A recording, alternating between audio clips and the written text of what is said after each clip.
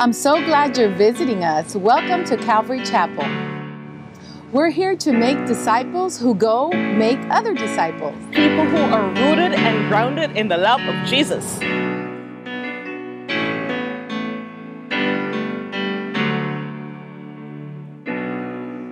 Calvary Chapel is a great place to worship and grow. We are so glad you're here.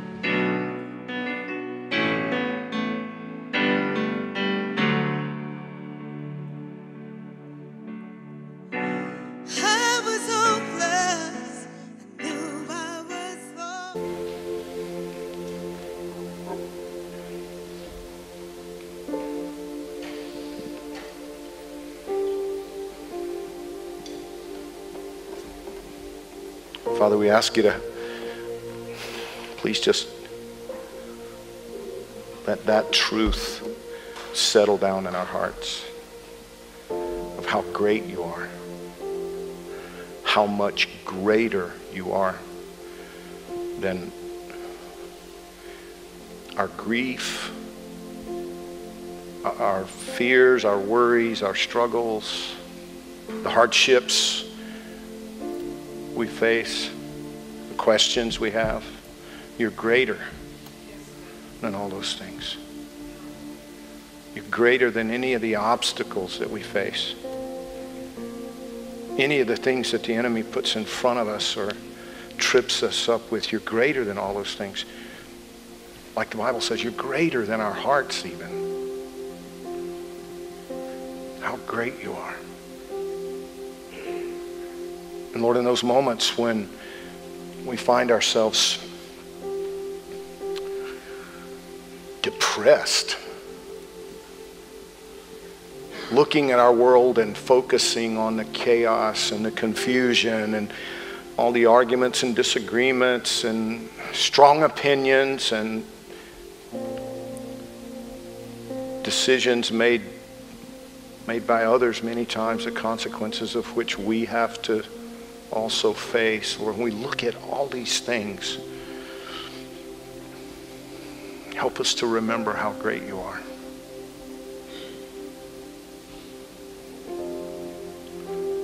Help us to fix our eyes, fix our hearts on your greatness.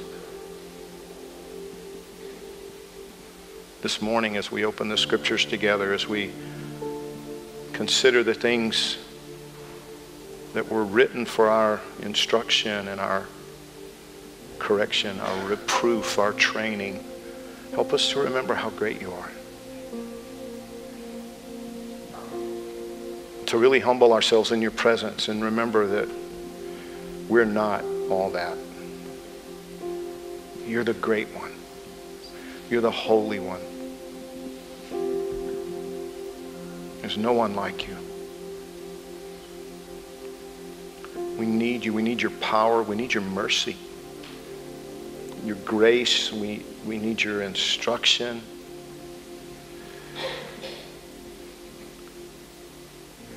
We need your love.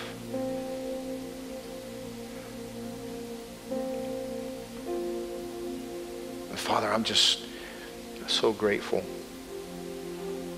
that you called me out of darkness and the chaos and the confusion. You washed me. You continue to wash me.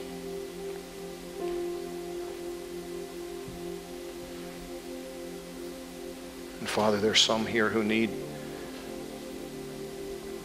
very, very much need you to just wash over them with your love. With that pure, holy, cleansing, transforming, consoling, comforting love.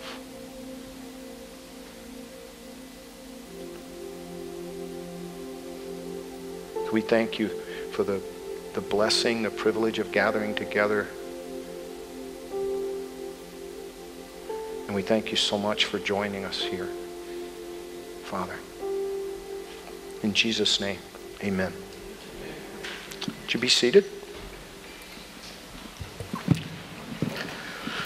You know, one of the reasons that I remain convinced that preaching and teaching verse by verse through the Bible is the wisest approach for us here at Calvary Chapel, Miami Beach, is passages like the one we're going to be dealing with today.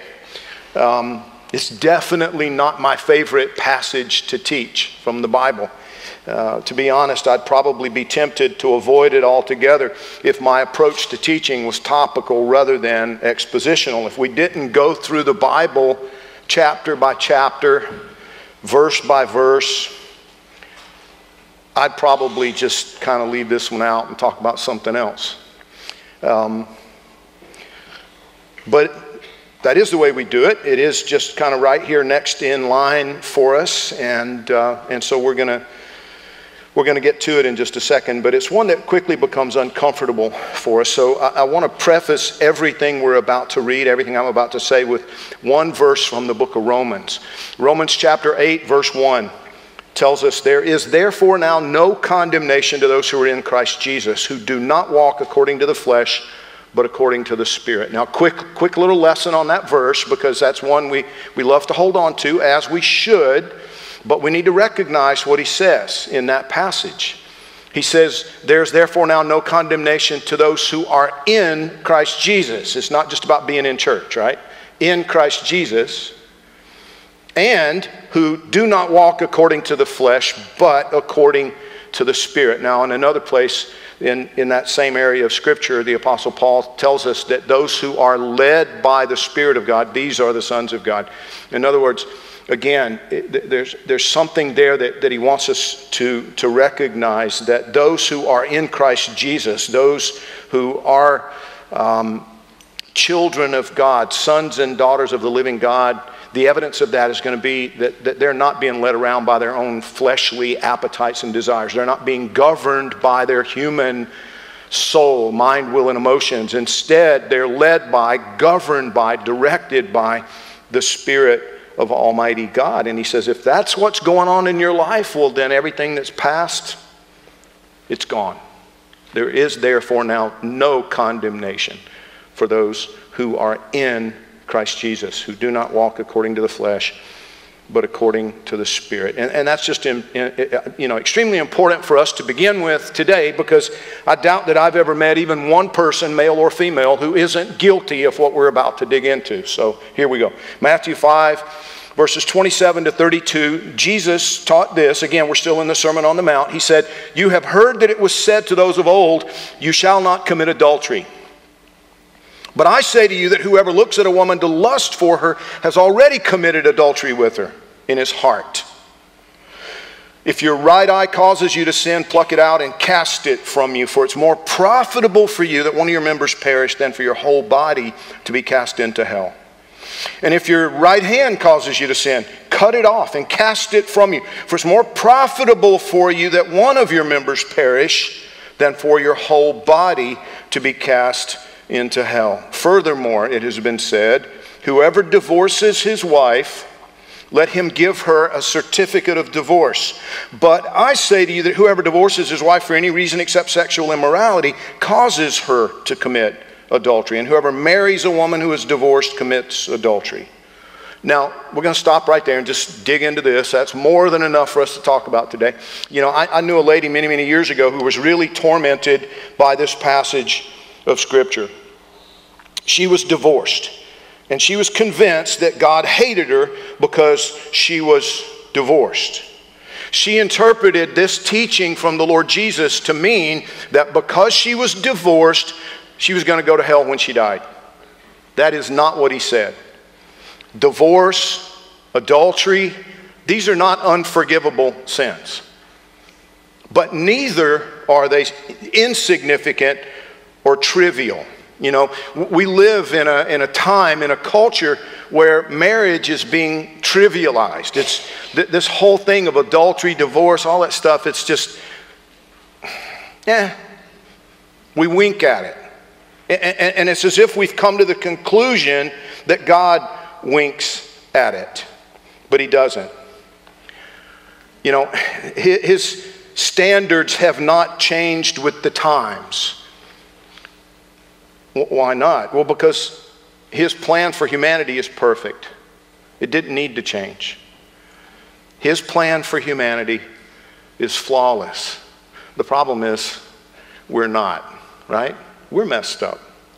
But God doesn't change his plan to make allowances for our flaws and imperfections. In other words, he doesn't compromise because we always do. Instead, he shines his light, and he's merciful, and he gives us grace. He helps us, is what that means. Gives us power to make good choices.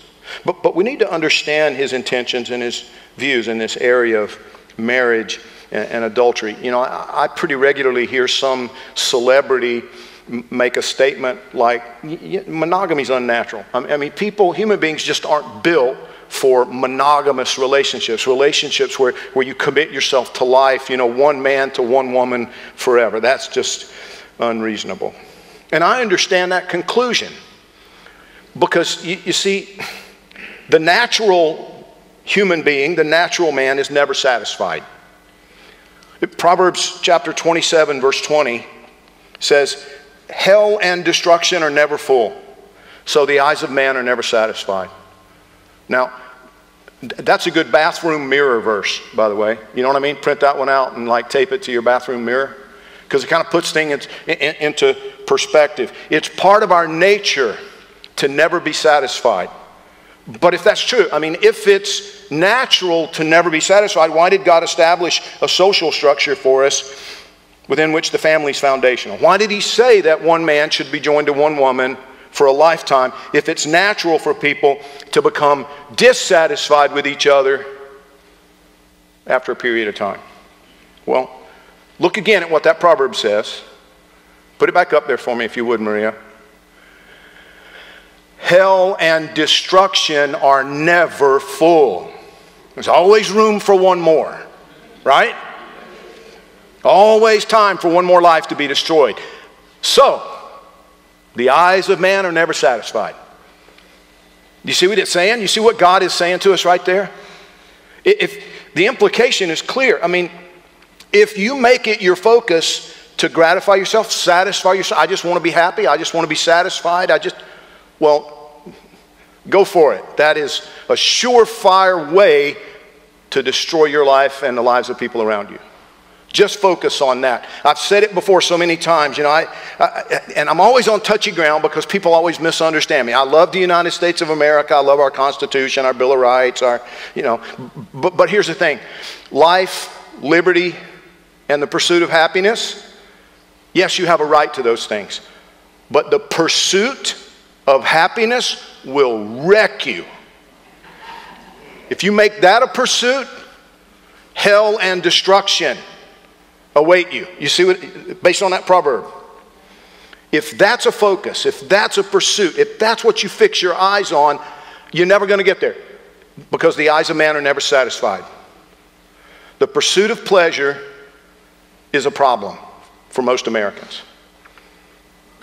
It's a problem. I mean, could it be that there's more to God's plan, more to his design than we can see by merely focusing on fulfilling the desires of our flawed human natures? Of course there is. That's kind of a no-brainer, right? We know that God has bigger plans. He has better plans. He values and therefore prioritizes intimacy, oneness in relationship above short-term physical and emotional pleasure or satisfaction. He has much better things for us than the short-term pleasures, the pursuits of happiness and pleasure. You know, Elizabeth, my wife, and I participated last week in an extravagant event over at the Ritz-Carlton in Naples. We were laughing. Everybody involved was kind of laughing about it because it was a missions conference. I mean, check that out. A missions conference at the Ritz-Carlton in Naples. And they had this guy, he's a Christian comedian, that emceed the thing all weekend long, and he started right off the bat, he started joking about it. It's like, yep, this is the way missionaries live all the time. Didn't you know? I mean, Naples, Florida, sun, sand, palm trees, the Ritz-Carlton, chocolate on your pillows, whatever you want to eat, anytime you want to eat it. This is missions.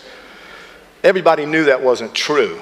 Well, then why were we there? Well, because they had gathered together some of the wealthiest Christian business people in the United States for the purpose of speaking into their lives, encouraging them and ministering to them, praying for them, but also challenging them and giving them the opportunity to put their wealth to work for the kingdom, to train and send missionaries all over the world. Now, everybody knew, it wasn't one of those bait and switch kind of things where, free weekend at the Ritz-Carlton, but then you got to listen to a 90-minute presentation on missions. Everybody knew the whole weekend was about missions. I mean, we had some of the best food, and it was like an abundance of food. We had wonderful speakers. Lee Strobel was one of them that spoke, the guy that wrote Case for Christ, Case for Faith, these kind of things.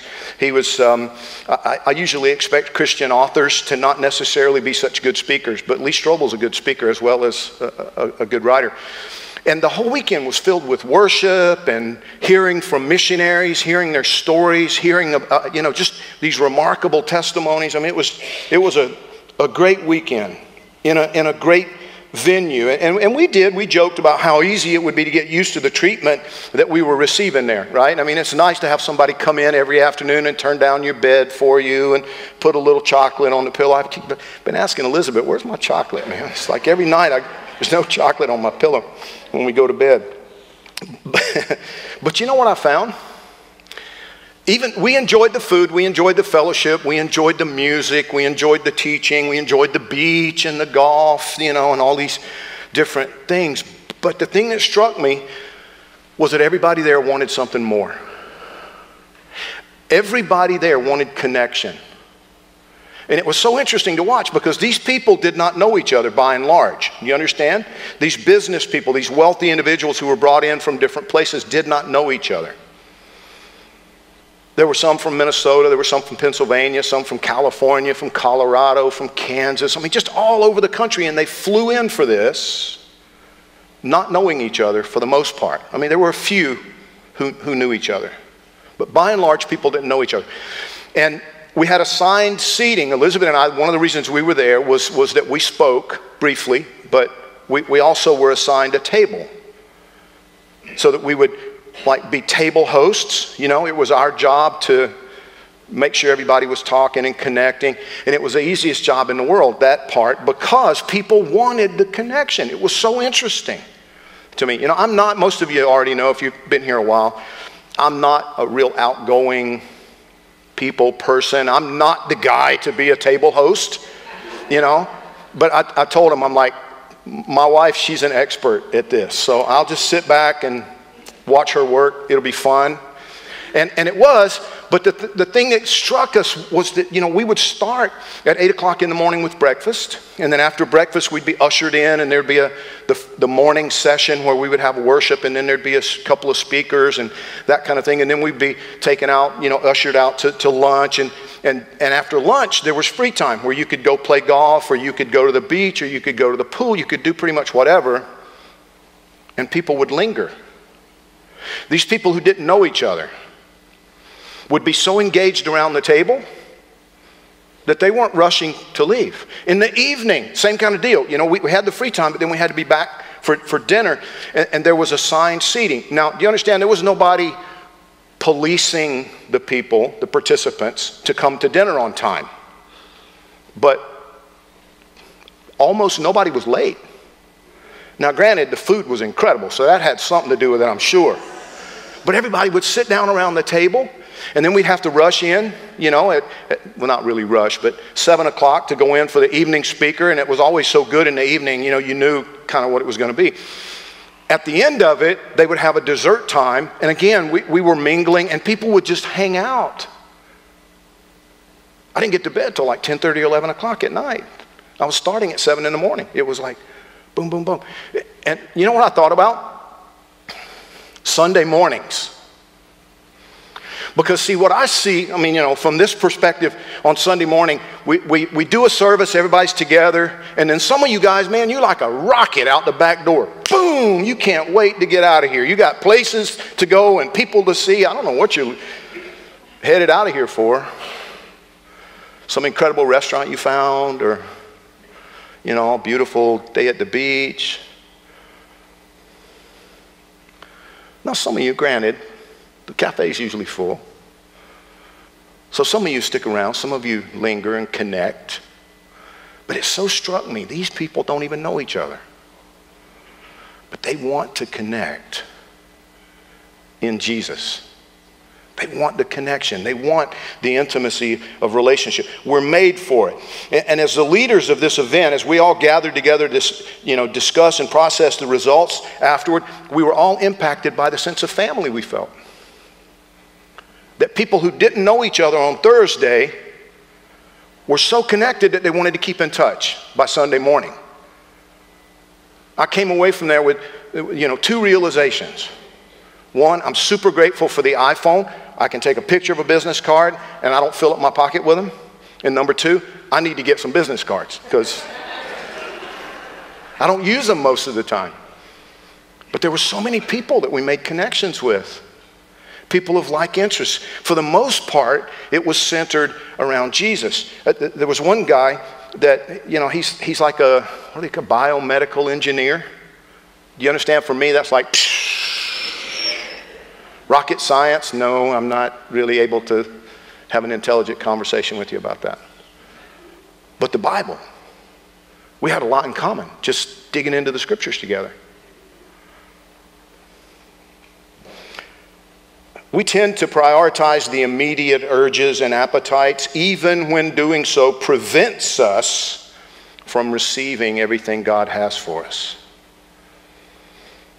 See, I made some friendships, and I use the term loosely only because in a 2 or 3 day period of time, you can't go like really, really deep. You know what I mean?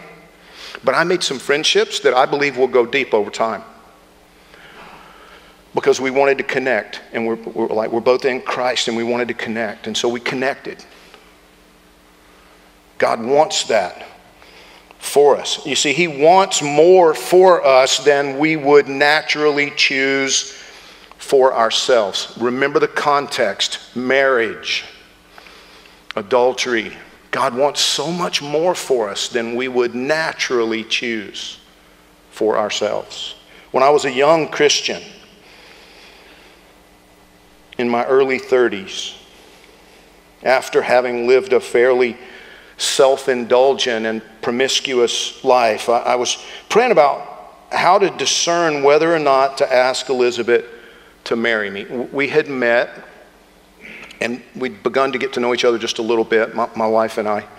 And she was on a missions trip to Romania, and I know some of you have heard this story 30 times already, but, suck it up, you're going to hear it one more time. She was in Romania, and I was involved in a ministry that was focused on serving the fashion industry here in South Florida, which at that time was huge and booming, and so I was surrounded by these beautiful people, beautiful girls, and so I found myself. I wanted to go buy Elizabeth an engagement ring, but I had doubts about it. Because I was just beginning to get to know her. I felt like the Lord was leading me to marry her. But I'm looking around, I'm like, Lord, these are beautiful girls. They love you. How am I supposed to know for sure this is the right one? Because I've made some mistakes in the past. You understand? I was in my early 30s, so I'd made some mistakes already. And in my old life, all I would have been focused on was the physical, basically. Is she pretty? Am I attracted to her? Do I like her? Is she fun to be around? Whatever. Just the superficial stuff. And the Lord, I was leaving this girl's apartment. We'd been working on some calendar events and stuff for the ministry. And as I'm walking out of her, the sidewalk from the entrance to her apartment, I'm like, Lord, how do I know it's not her? How do I know? I don't know how to do this.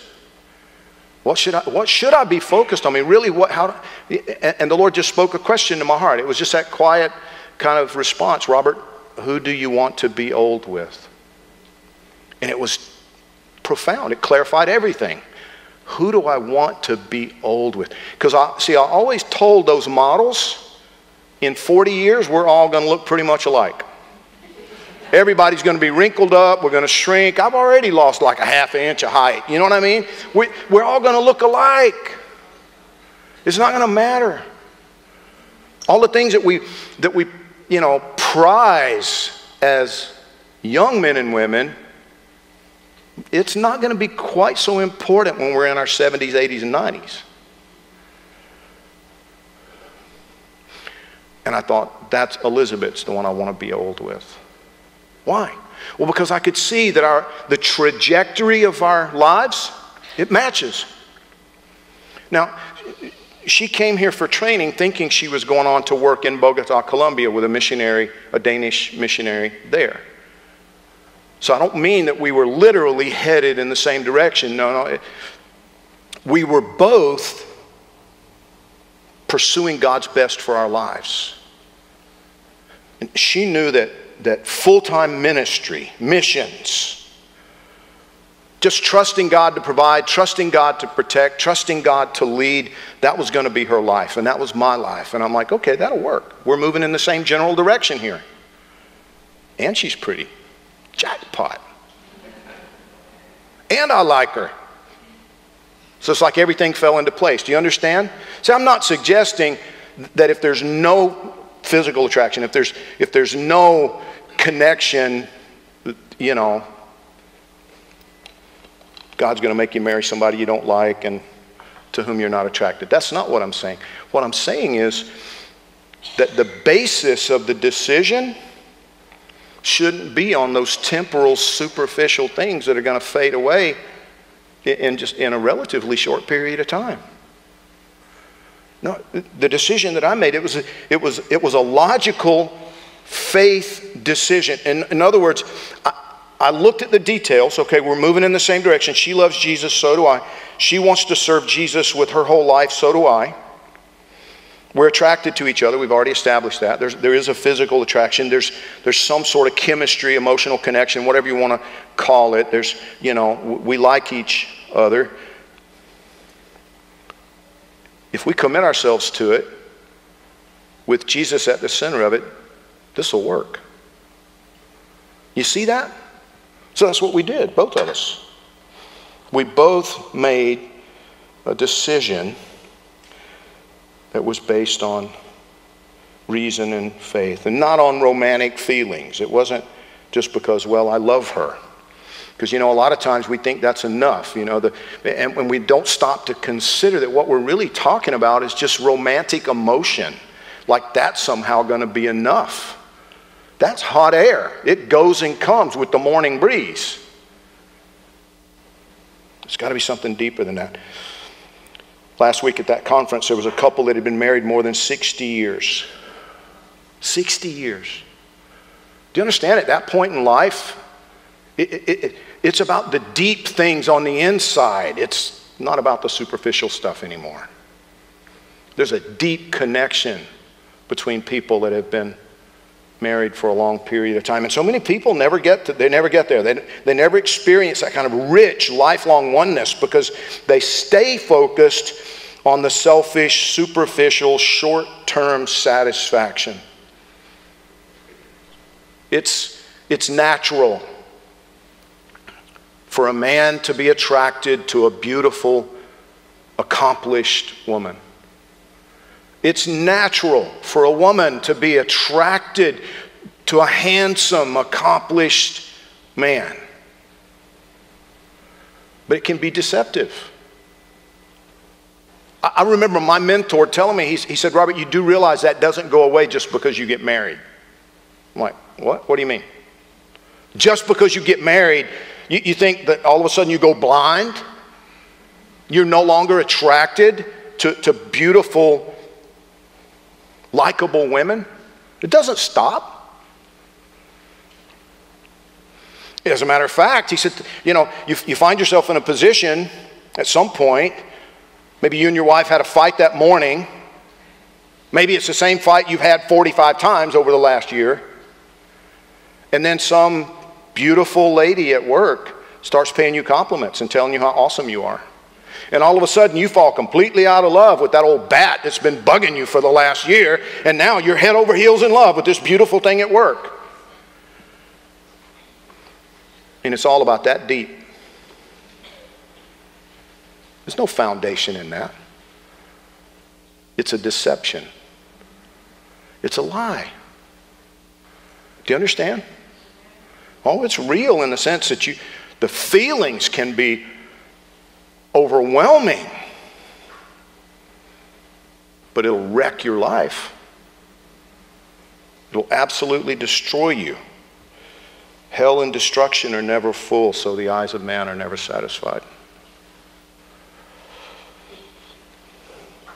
God's plan for us is that we would commit ourselves to a spouse for a lifetime and then work diligently to serve that person, putting their needs, their interests above our own, putting the health of the marriage up at the top of the list in terms of your concerns. Elizabeth's health and happiness should be more important to me than my own interests. I don't always get that right. I don't always get that right, but I try. Because that's the wisest way to live.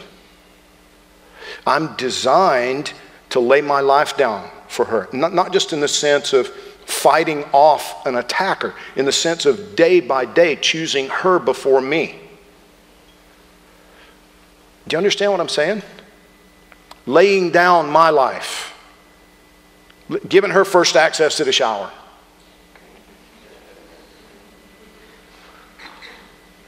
Or whatever.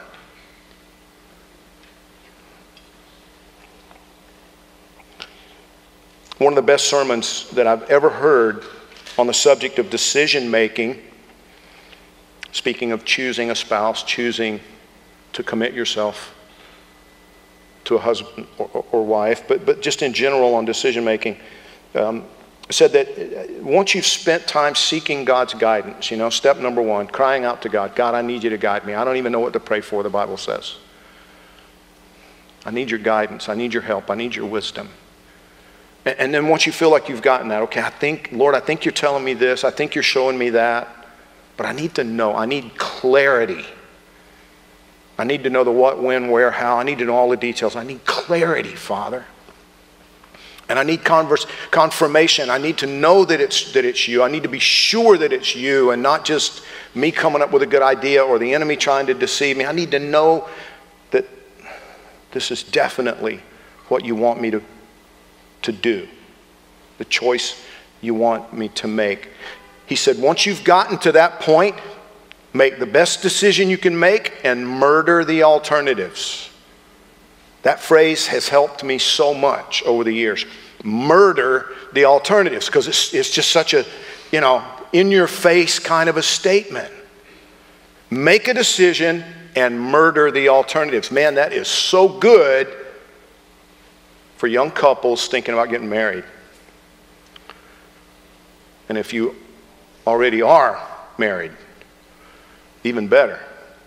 Murder the alternatives. You've made a choice. If I want God's best in my marriage, I have to give myself 100% to my wife, for my wife, to my marriage, and for my marriage. Comparisons to other people must not be allowed to occupy my mind. Do you understand what I'm saying? Because the temptation, the temptation is going to be there. If only she could be more like, I heard a guy say that one time to his wife. If you just be more like my mom, oh, dude, you may not wake up tomorrow morning. You realize you're going to be sleeping with that lady tonight? I mean, she's going to poison you in your sleep. You keep talking like that. Be like my mom. Man, grow up. She's not your mom. Comparisons. Again, it's natural. It's human nature. Meaning that it's dumb. It's not the wisest thing to do. Don't make comparisons, not even in your own mind. make a choice, and then murder the alternatives. One of the most common things I deal with in marriage counseling is people threatening to leave, threatening divorce. I'm so grateful. As a kid, one of the few things my dad shared with me, like, insights into marriage. My mom and dad have been married, actually July will be 60 years. One of the few things that he said to me, he said, I told your mama when we first got married, if you ever tell me I'm leaving, I'm going to pack your bag and you'll never be allowed back in the house. And she knew he meant it. But he never said anything like that either. You see what I mean? And Elizabeth and I had that conversation before we married. I said, I will never cheat on you. And I will never leave you. Will you make that same commitment to me? That was before I gave her the ring. Seriously, I'm not giving her a diamond ring, giving her an engagement ring, and I don't know for sure she's committed to me, that she's willing to make that kind of commitment. No.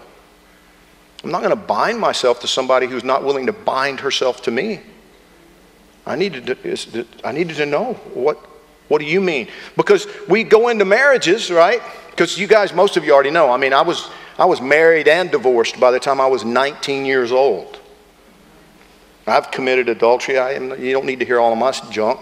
But do you understand what I'm saying? I wanted to know. Is this a serious commitment? Because we go into it a lot of times and we make these vows. Like, I will be faithful to you until I die, as long as you make me happy. As long as you're a good wife. In the back of our minds, we've got these little qualifiers, these little conditions. As long as you treat me right, I'll be faithful to you. As long as you make me happy. And we do this questionnaire. I've got this lengthy questionnaire that we use just to find out what we need to be talking about in premarital classes. And one of the questions is along that line. Basically the way it's worded as a statement that you can agree with or disagree with, or you can be unsure about it. And basically what it says is, I believe that a husband and wife should stay together and fight for their marriage no matter how unhappy they become. And I get a lot of, I don't know, a lot of unsures. I don't know about that one. I'm not going to be miserable for the rest of my life. Nobody's asking you to be miserable. What we're asking you to do is fight for your marriage. That's what we're asking you to do. Make a decision. I'm not walking out. I'll fight for this. If it takes 20 years, I will fight for this. And then fight. Couples are going to fight. I'm doing a wedding on Saturday, and all the color drained out of the girl's face a few weeks ago. And, because we're meeting together, and I'm like, you do realize that this is going to get ugly at some point. What do you mean? I mean, it's going to get ugly at some point. You put two imperfect people, you're going to be in the same bed, in the same house. You're going to be eating breakfast and dinner, and it's going to get ugly. Sometimes it's going to get ugly. Right? All of you that are married, you know I'm right. It gets ugly at times. You have to fight for it. You have to work at it. The worst marriage I have ever seen, the couple never, ever fought. They had no relationship. They were like roommates who had been living in the same house for 30 years. Like almost 30 years. But they had no real life together, no intimacy, no relationship. You see what I mean? So they never fought. Healthy marriages, there are going to be disagreements. I had one couple tell me, don't really want to call it a fight. Okay, don't call it a fight. At my house, it's a fight. Every so often, but we fight fair. We fight well. In other words, we fight for the marriage. We're not fighting to harm the other person. We're not fighting to do damage to the marriage. We're fighting to resolve the differences, to build a stronger foundation. We have murdered the alternatives. I remember praying the prayers like, God, I am so miserable. And I don't want to live the rest of my life this way.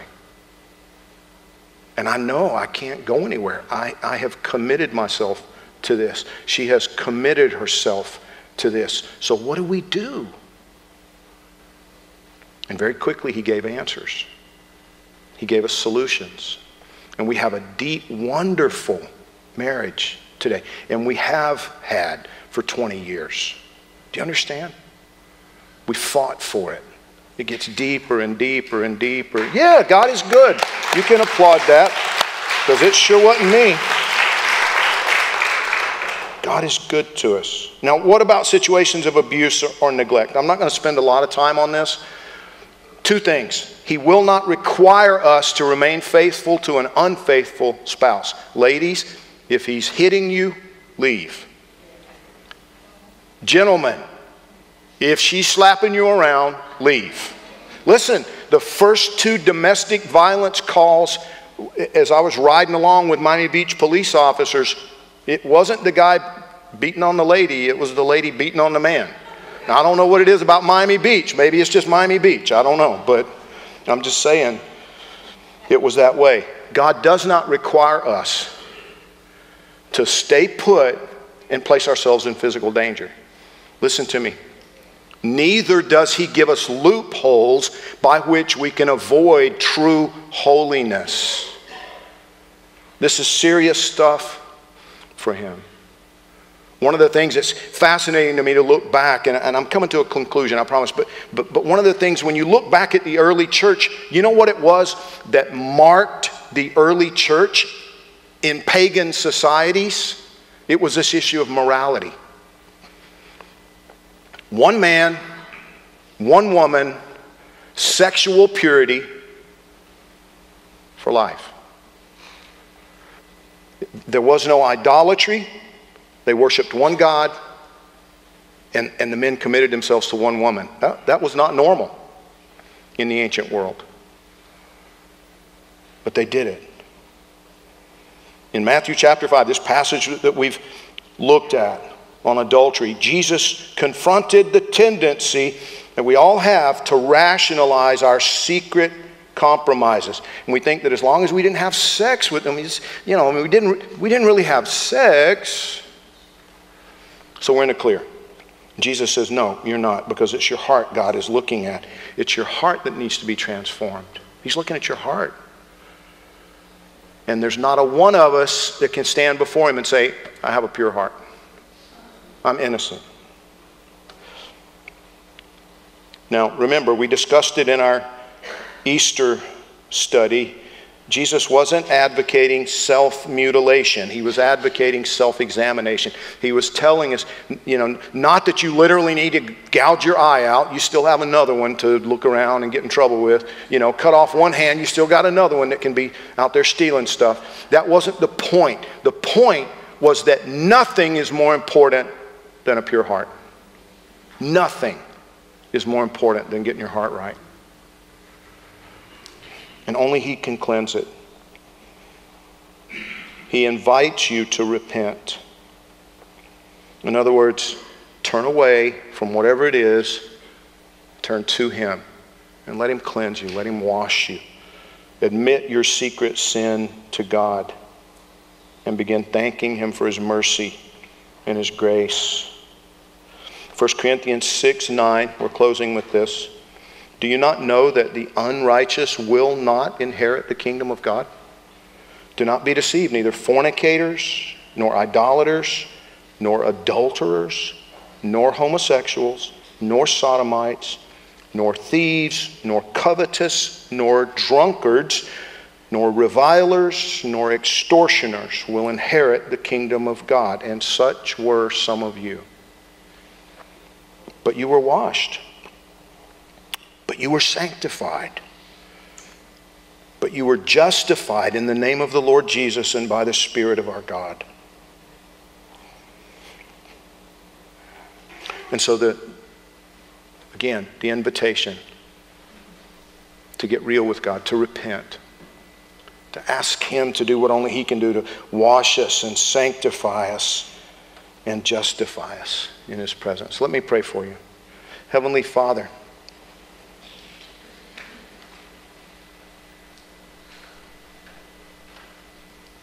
as we come into your presence this afternoon, we're aware of our guilt. We're aware that our hearts are stained, imperfect, that it's in our nature to give ourselves over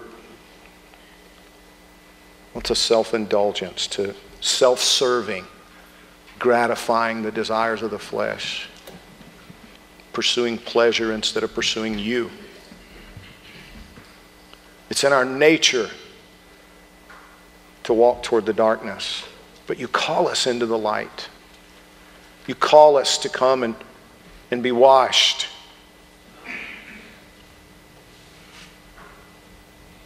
You made a provision by sending Jesus to the cross to be executed, a provision for our rescue, our pardon, that we can be forgiven and have it all washed away and have our hearts, our lives transformed by the power of your Holy Spirit working inside us. I pray for these who are gathered here.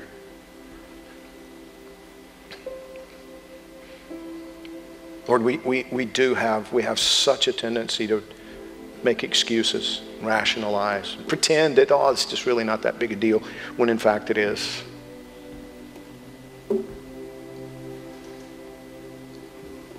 So Lord,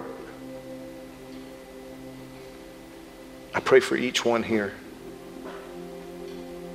that you would shine the spotlight of your Spirit down deep inside. If there's something that needs to be washed away,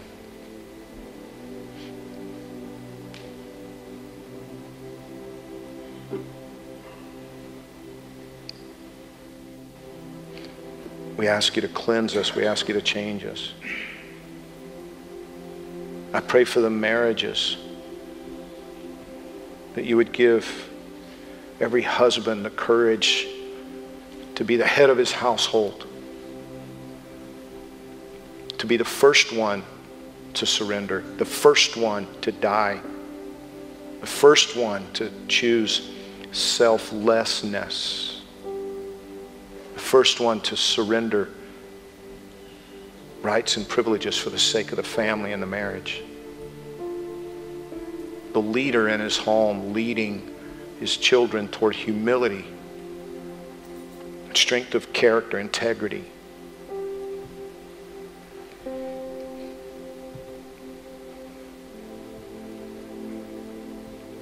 I pray for the wives and the moms, that you'd give them the wisdom and the courage they need to submit themselves to the husbands who are trusting you and dying daily for their Lord and for their families. I pray for each of the wives that you would give them that gentle, quiet spirit that Peter wrote about.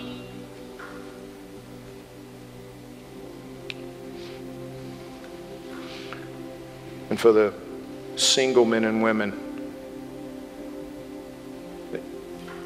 that you would give them the wisdom and the courage to trust you in their singleness and to be fully focused on you, serving you with their whole hearts and trusting you to direct their steps and guide them, to provide even the right spouse at the right time. Give them the assurance that you'd never let them miss something so important, that they don't need to be preoccupied with it, that they just need to trust you and take advantage of this season in which they don't have another person to focus on. They can just keep their eyes fixed on you. Give them discernment to recognize the one that you send for them to be old with. And Lord, I lift up to the ones that are here who, in reality, that they don't have the depth of relationship with you. They only know about you. They don't know you. I pray that right now you would reveal yourself to them. That right where they're seated, they would sense your presence and begin to hear your voice, speaking quietly into their thoughts, calling them to come and be changed and be forgiven.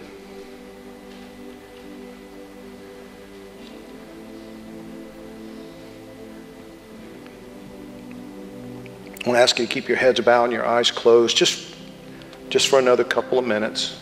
I'm not going to drag this out. But I do want to give you an opportunity if right now you find yourself crying out to God, you recognize that you don't really know God like that. That you need a deeper relationship. You need His guidance. You need His help. You need to be washed. You need to be forgiven. And you find yourself crying out to Him. I'd love to pray for you if that's you. If you just raise your hand. Good. Awesome. Anybody else? Well, Father, I thank you for these who have this afternoon recognized that they need your forgiveness and they need you to step in and do what only you can do. Recreate them on the inside, transform them on the inside, give them new life, a purpose and a destiny. I ask you to please fill them with your Holy Spirit and begin teaching them and give them a hunger to open the Scriptures and learn from you.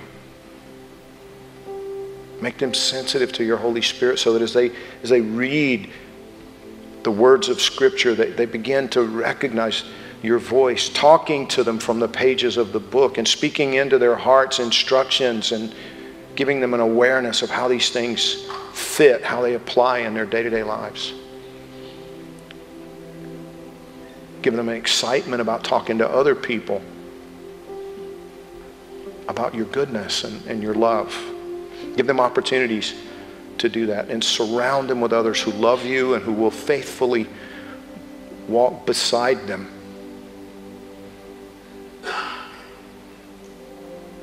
Please bless them and protect them and provide for them. Father, we ask it all in Jesus' name. Amen.